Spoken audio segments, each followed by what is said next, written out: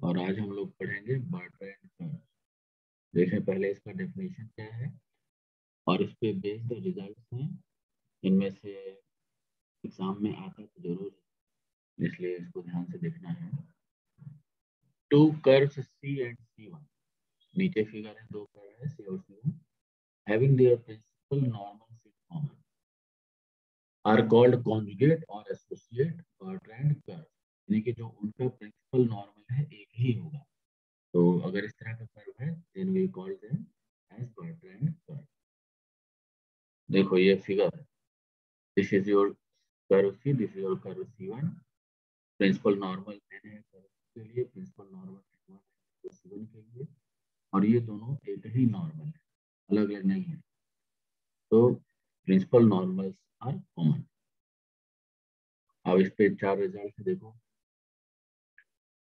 The distance between corresponding points of the two curves is constant, यानी कि curve पे दो पॉइंट हैं अलग अलग, तो उनके बीच का जो डिस्टेंस है वो क्या है, इट इज योर कांस्टेंट। देखें इसको, we take their principal normals in the same sense so that n1 is equal to n। Same sense में ले रहे हैं, अगर अपोजिट सेंस में लेते हैं तो n हो जाता है minus. let r be the position vector of a point on a curve C। See, this is the point P on vector curve C, इसका position vector r है। This is point P1 or curve C1, its position vector is r1। This is tangent T1 on C1, this is tangent T on C, this is binormal B on C, and this is binormal B1 on C। This vector is n, this vector is n1। So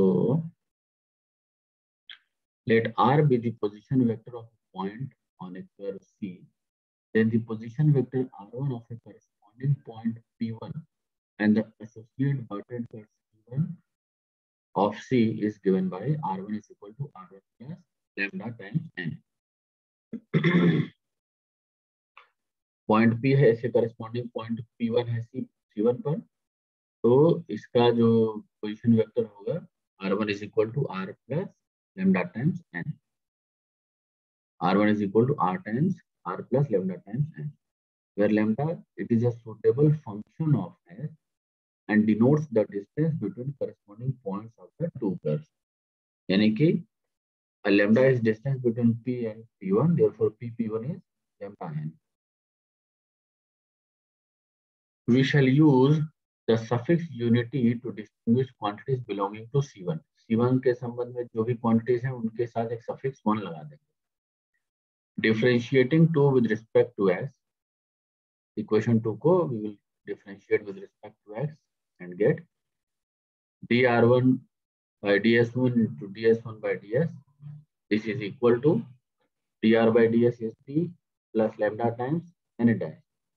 n dash क्या हुआ हमारा,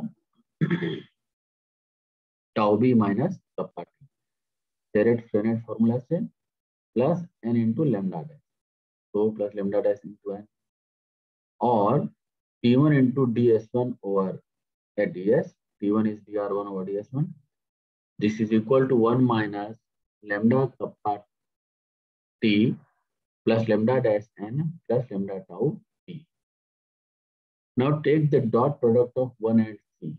ये equation जो 1 हमारा था पर n1 और n और इक्वेशन 1 और इक्वेशन 3 का हम डॉट प्रोडक्ट ले लेंगे, तो this is your n1 dot t1, it will be 0। Now n dot t is 0, n dot lambda dash n तो हो जाएगा lambda dash into 1, और n डॉट b हो जाएगा 0। तो 0 is equal to lambda dash, it means lambda is a constant, since lambda dash अगर 0 हुआ तो lambda हो गया constant, और lambda constant का मतलब क्या हो गया, distance between P and P1 is constant। तो ये कहता है कि the corresponding points are at a constant distance। So this is proved। Next, there is another result।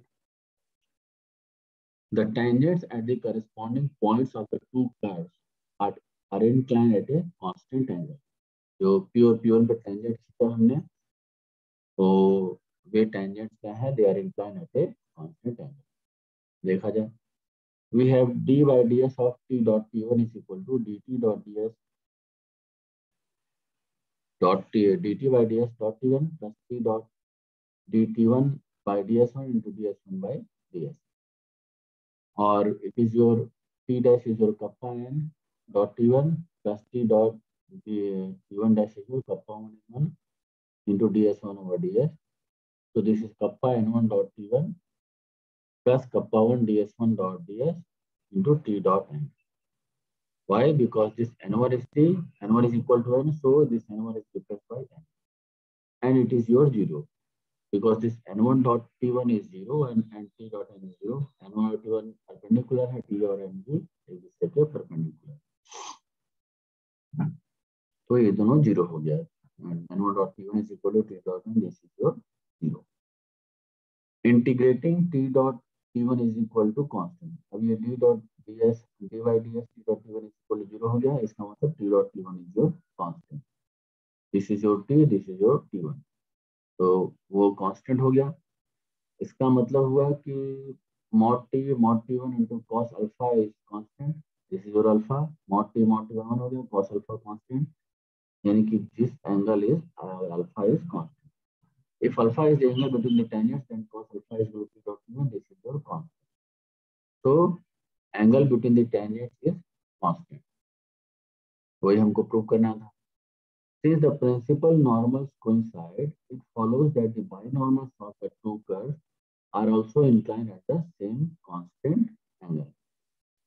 अब जो उनका प्रिंसिपल नॉर्मल है n और n1 एक ही एंगल पर है, तो b और b1 n और n1 एक ही है, प्रिंसिपल नॉर्मल कॉमन है, तो t और t1 में जो एंगल हुआ वही एंगल हो जाएगा b और b1 में.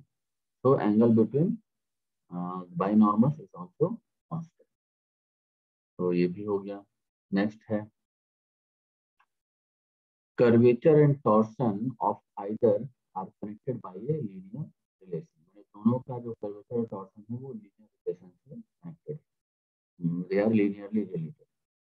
Since lambda dash equal to 0, the equation 3 will be, देखा जाए पीछे जो हम लोग का equation 3 था, lambda dash 0 है वहां पर, so it will be t1 ds1 by ds equal to 1 minus lambda kappa t plus lambda tau b.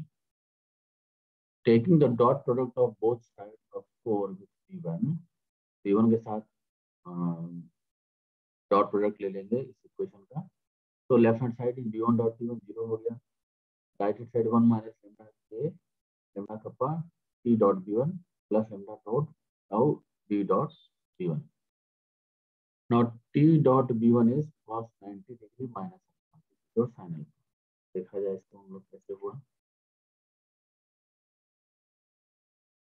देखिए t है, this is your t, this is your b1, this angle is 90 minus alpha, so t dot b1 is cos 90 minus alpha, means it is sin alpha, and b dot b1 is cos alpha क्योंकि b b1 के बीच में angle हो गया हमारा alpha. therefore 1 minus lambda kappa t dot b1 is sin alpha plus lambda tau cos alpha is equal to 0. The above equation shows that there exists a linear relation with constant coefficients between the curvature and torsion of C. तो lambda हो kappa हो गया, tau हो गया, linear relation मिल गया. This relation में भी put in the form को थोड़ा सा मैनिपुलेशन करेंगे.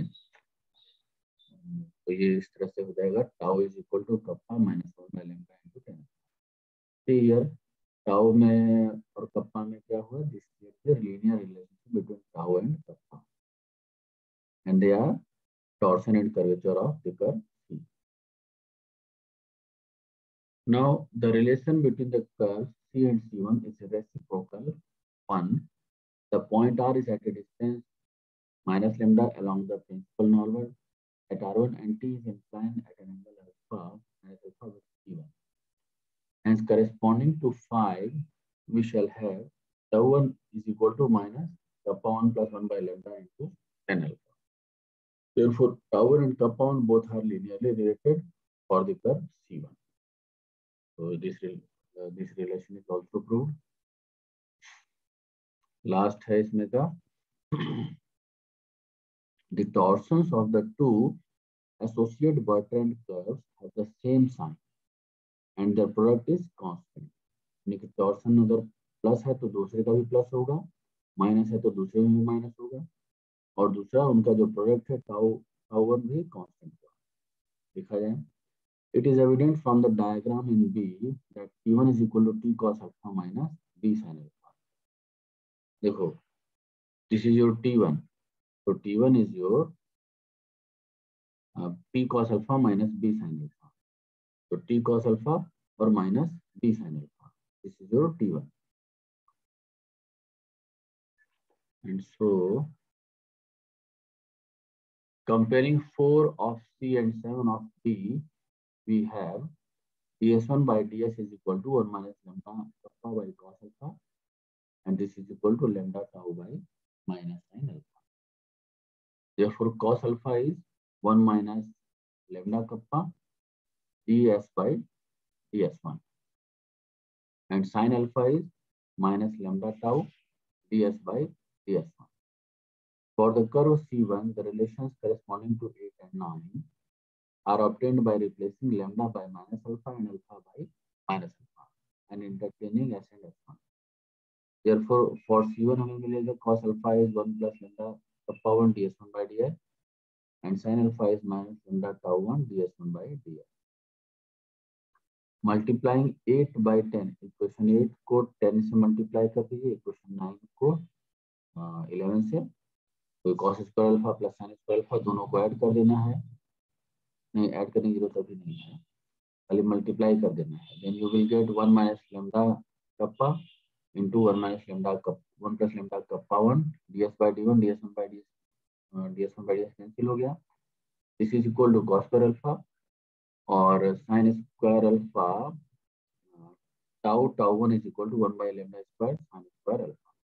ठीक है, ये कांस्टेंट हमारा है 13 में right hand side. The relation 13 shows that the torsions of the two curves have the same sign.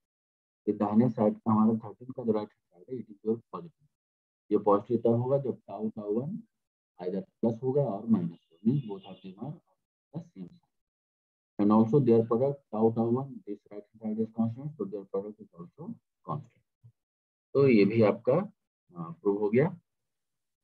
अगर इन सब में कोई प्रॉब्लम है, कोई डिफिकल्टी समझ में आ रही है तो पूछो मुझे, अदरवाइज इन सबको नोट कर लो और नेक्स्ट फिर हम अगली क्लास कंप्यूटर वाला करेंगे.